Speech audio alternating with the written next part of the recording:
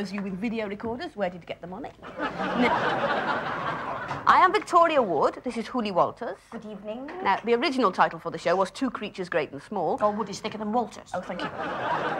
This is our orchestra, or to give them their correct technical title, the Lads. They were assembled in the usual fashion, with me hanging out of an upstairs window in Soho in a half-cut bra with a megaphone. Now we have Harry on drums, Bill on guitar, Albert on the radiator because we're short of chairs. And our musical director, Mr. Jim Parker, on antidepressants. Yeah. The band will be starting with Rock Around the Clock, but due to the overtime ban, they'll be stopping at 10 to 11. And Sacha Distel will be stopping at home. Yeah, but that's not because of economy, that's because we didn't want it. Oh, shh, Stanley can't hear. He's in Gay Paris. But just in case, Sacha. Ooh la la, coup d'etat and broderie anglaise. Yeah, right. Now, then, I'm doing my song now. Yes, right. Okay. Right. Yes, right. With you. Hang on. What do you want? I wanted to start singing. I do this one. Oh, I gotta join in. I can do your backing. I've already done my backing, pasting your skirting bud. God. All right. Verse 3, you do. Okay, all right. See you, everybody. Just stop. Have we got time for a quick? All right. Cheer up.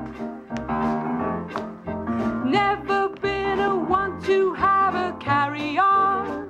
When I felt merry, don't wear funny hats, I'll get a bit forgone. And champagne perry, and I've never blown those squeaky things, the ones with feathers on the end. Trying to show I'm happy drives me round the bend.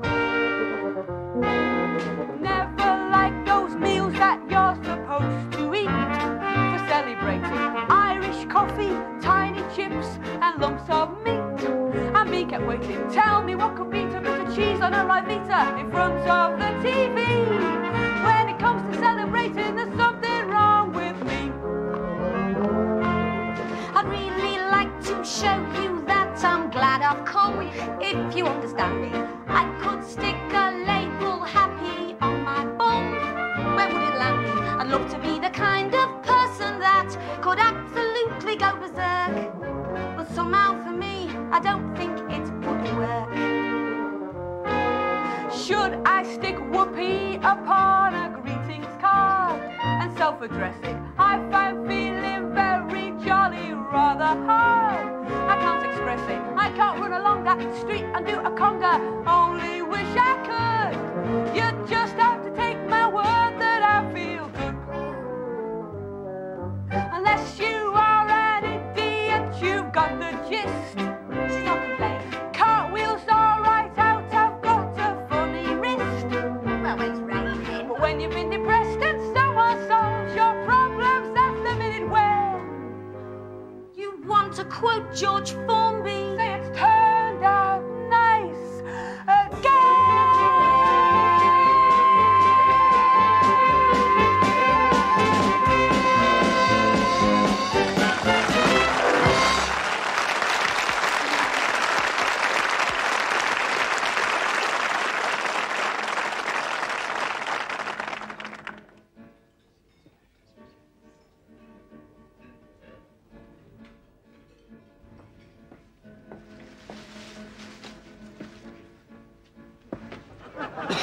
Excuse me. Granted. I was wondering if by any chance you were Miss J. Harper. That's correct. Oh, smash it. I found you at last. May I sit down? I'm waiting for someone, thank you. Oh, that should be me. I'm from the agency. The computer dating? Yes. I'm waiting for Bill Smith. Yeah, I'm he. Well, you can sit down till Bill comes. Is that a Persian name? No, I'm Bill Smith. Oh, I see. It's taken me some time to spot you. You're looking rather inconspicuous in this dark corner. It's very charming of you. Actually, I thought the agency said that we should both wear buttonholes. Well, I've got 5 on my coat and goodness knows how many on my cardi. Well, I wore a flower in mine. Well, that was a nice idea. Melanie from the agency said that you were interested in meeting someone who was well qualified academically. Well, I've got a BSc. Oh, just the one? What grade? Well, I got a first, actually. Oh, well, that's practically an O-level, isn't it? No, I went to university. Did you? I was thinking of going, but my mother thought I'd get better lunches in an office. Well, Well, I'm sure I won't match up to your talents. Artistic, musical, keen interest in current affairs, sportswoman. I'm surprised I haven't read about you in the papers. Oh, I've had my fair share of publicity. Really? Oh, yes, been a bridesmaid twice. Blue chiffon with trumpet sleeves, mauve taffeta with pin-tucked bodice. And I've been mugged. Really? Badly? Oh, no, I think he did his best. Tell me what kind of sports you like. I'm rather interested in scuba diving. Oh, well, I used to be, but really, to be frank, I got so good at it, it was scubas for every meal. These days, I'm happy at home with my sculpture. Oh, well, what are you working on at the moment? Well, I do Paddington Bear, mainly. He comes out of the mould quite easily, doesn't have too many colours. Says in the car, you're fond of music. Well, I'm rather Philistine myself. Jacques Lussier, Cacciacharian. Oh, no, he's good. I've got one of his things at home, The Green Lady. I love painters. Picasso, Debonnet. My mother says I'm that mad on pictures you could frame a painting of a Campbell's tomato soup tin and I'd buy it. Do you like Manet? Well, I spend it when I've got it, obviously. Shall I order? Sorry, that was a rather sexist remark. I do think the women's movement is interesting. Don't you agree? Oh, absolutely. Well, what shall we have to drink? Well, you decide. You're the man. Well, since it's rather a special occasion, how about a magnum of champagne? Oh, fine, though I mustn't have more than two. Some pâté to start? Why not, as long as you take the clothes off for me? Excuse me, sir. Are you on the table d'hôte, and is yours the vol au vent? No. I left mine in the cloakroom, and mine's a red Cortina.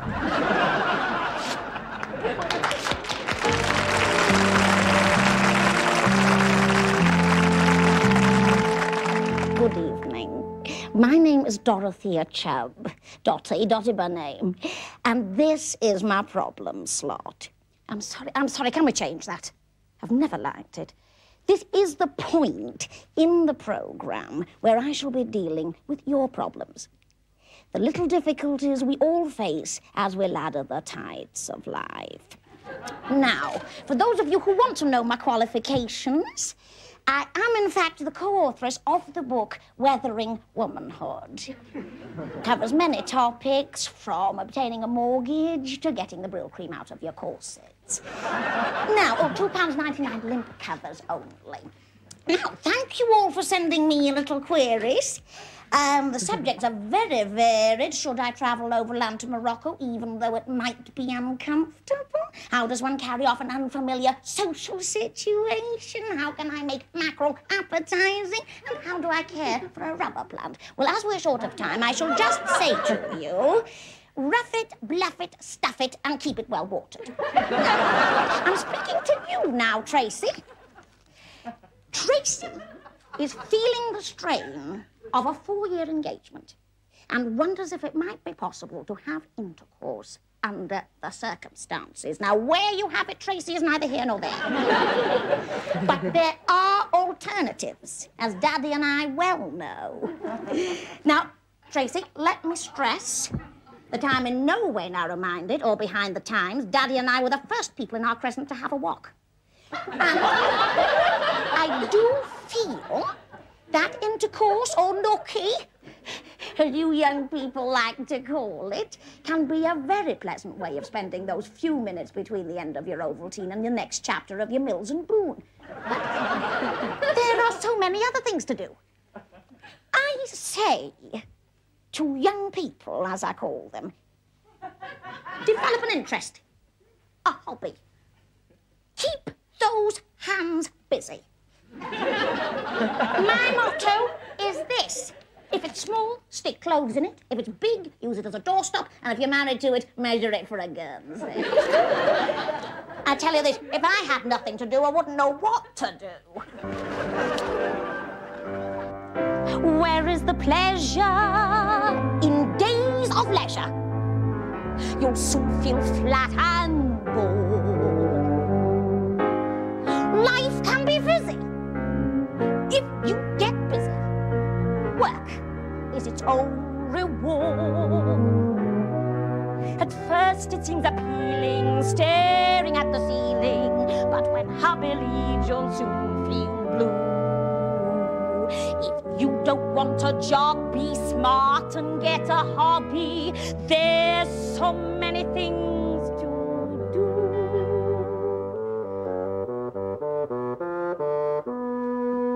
That's creative for you. Very pretty, dear. Handicrafts can save your life. Get a bit of lino and a Stanley knife.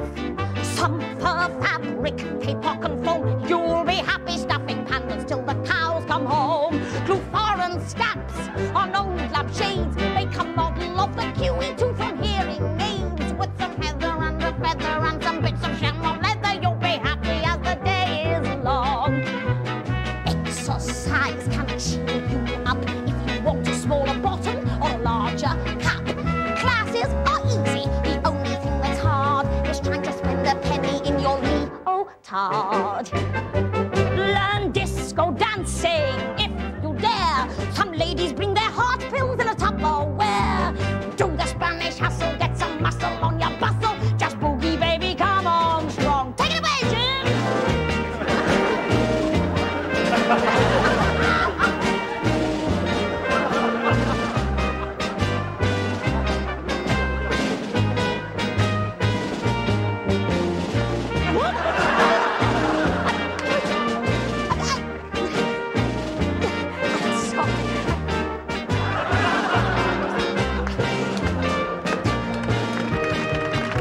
There's always art, I'm glad to say.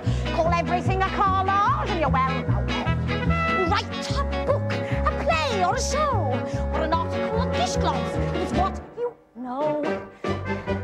Learn an instrument, play some lovely tunes. You're never alone with a pair of spoons. Get your stretch pants round a cello, not too mellow, painted yellow. Be creative and you can't go wrong. I hope I've been of use to you. There are so many things that you can do. Ways and means with white or egg. Modelling support hose with a larger leg. When your family's bored, the time will pass. Do something rather clever with a bunch of grass. Show them your new poem, sing the hard bits from La Boheme. You'll be glad you heard my little song.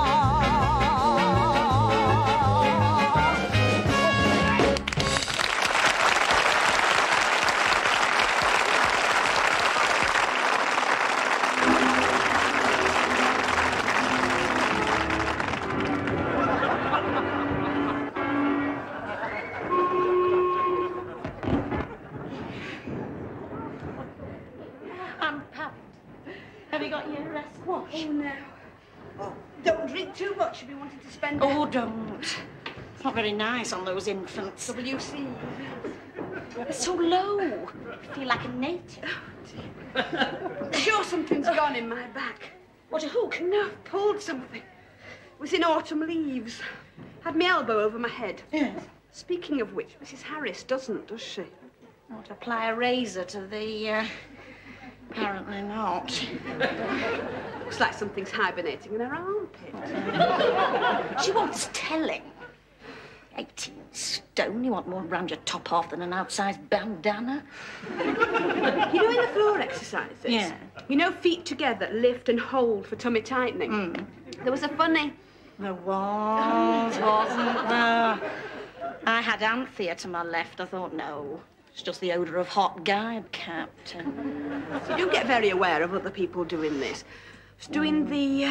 watching the anthropology programme last night, you know. It was 300 primitive women dancing round in the Amazon, celebrating the most sacred ritual of the tribal year. And all I could think was, look what happens if you don't wear a bra. You drifted off just now, during legs apart, lean back and forward for inner thigh and body. I saw you. I had Leslie. She doesn't know her own strength. So it's wrenching you forward, banging your nose on the parquet. But I'm bent over between her lower limbs, thinking, I must trim our privet. I say, Mabel gets no better, does she? At a puff bet. She's so uncoordinated. A bloody can. She's like Bruce Lee. 3 people kicked in the gullet and Mavis flung up against the advent calendar. Oh, we're off. Come on. Oh, Elsie. ridden up again. It's too small. It must be very painful. No wonder she broke off her engagement. Snip that crotch, she'd be a foot taller. What's it now? Hawaiian banana.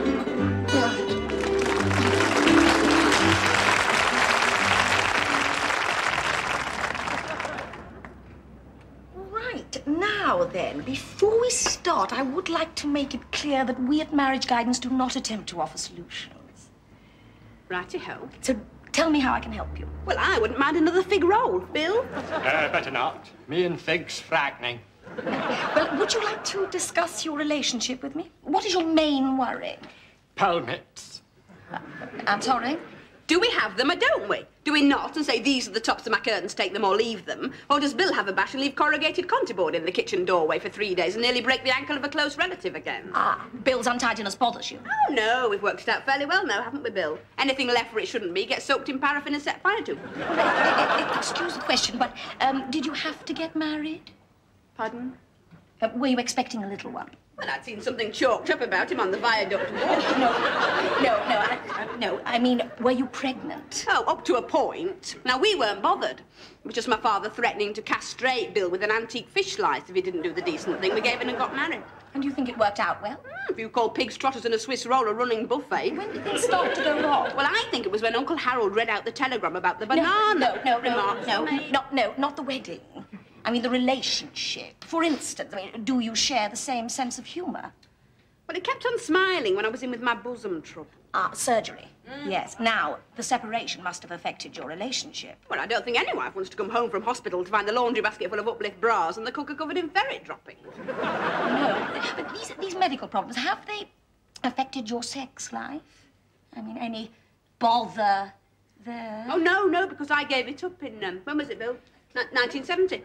I'd just seen Carry On Camping and I thought, pack this up, Doreen, it's undignified. You were never really any good at it, like. Oh, no, it was awful. Very amateurish, facing the wrong way, nodding off. She's made other arrangements. What's her name, Bill? Annie or something. She's very pleasant. She comes to your own home. She's very quick. And she'll post a pool's coupon for you. I have to congratulate you two. I mean, you've had the most terrible problems to face, and yet you're still together. You must really love each other. No, we don't. Do we, Bill? No. I'm sorry, but how did you think I could help you? Well, to be honest, we were walking past. We looked up, we saw your window. Yes. We said, this is our chance. Yes. We won't be shy. We'll go straight in and say, where did you get your curtain track?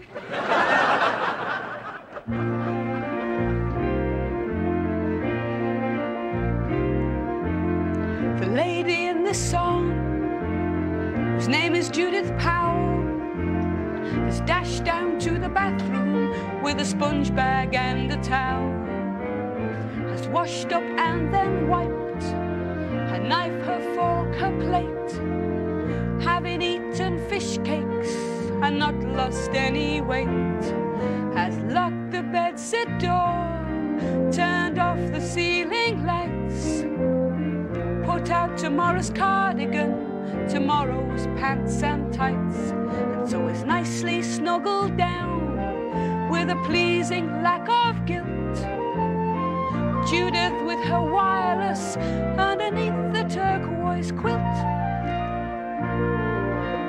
DJ in this song, his name is Douglas Fife, has dented his back bumper and had a huge row with his wife.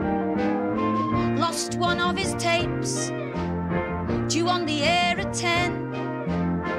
Put 12 pence in for coffee and got chicken soup again. It's his phone in night to night, at which he's very bad. But when asked for suggestions, it was the one idea he'd had.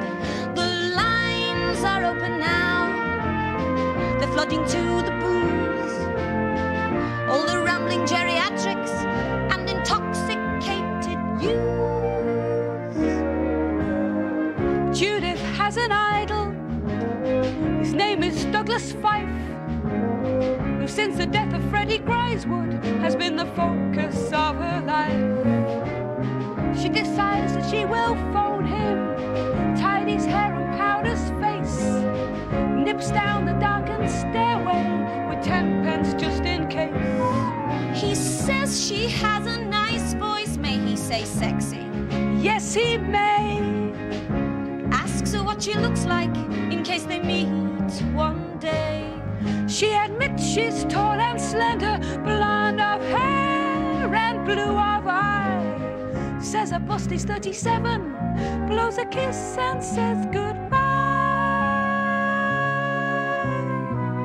Say goodbye to Judith's shadow, short and stumpy up the stairs. Grey hair spread upon the pillow, brown eyes closed in thankful prayer. And say goodbye to our DJ, the very useless Douglas Fife, on his way home to a casserole and a huge row with his wife.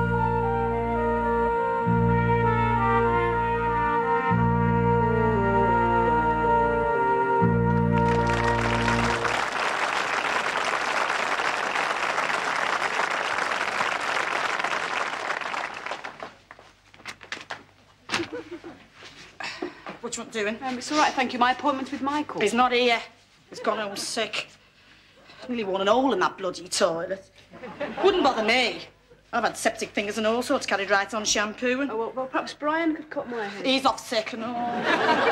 They live together, you know. Gay. Don't bother me. I couldn't get steamed up about intercourse one way or the other. Oh, I do it, you know. I mean, don't get me wrong, but I don't smile or nothing, you know. Is Maggie here? They're all off sick. Why? What's happened? Faulty hamburgers. They're sent out for them quarter pounders. Now, I don't touch them because I know the bloke that makes them. And not only has he got boils and a finger store, but he told me what they were made of. Beef. Gerbils. Laboratories.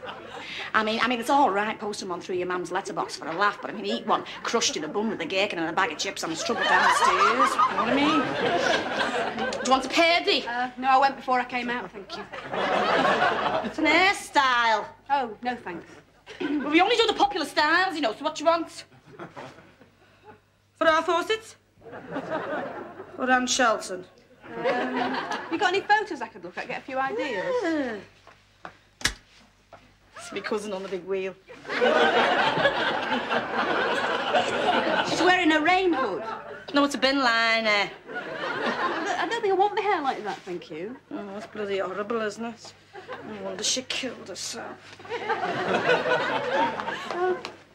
No, I only want it trimmed, thank you.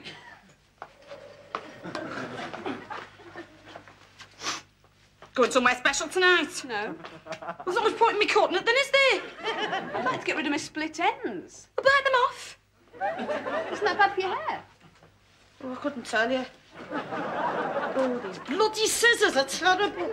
It's not surprising. My granddad just had his annual bash at his toenail. Don't know what that was. I think I'll just have it highlighted. Oh, wouldn't bother. You get the same effect painting your bedroom ceiling with no hat on. You could have it bleached all over. I mean, it looks all right, but it smells like someone slept on your head and wet the bed. Streaks. Oh, yes. I've always fancied red streaks in my hair. Oh, all right.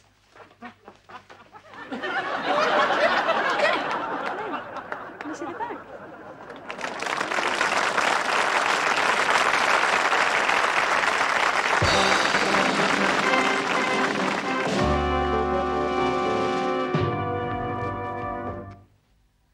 Oh, we do like the singing, we hope that you do too. And if you don't like it much, you better go home. 'Cause we intend to do the singing, and if you'd like to sing along.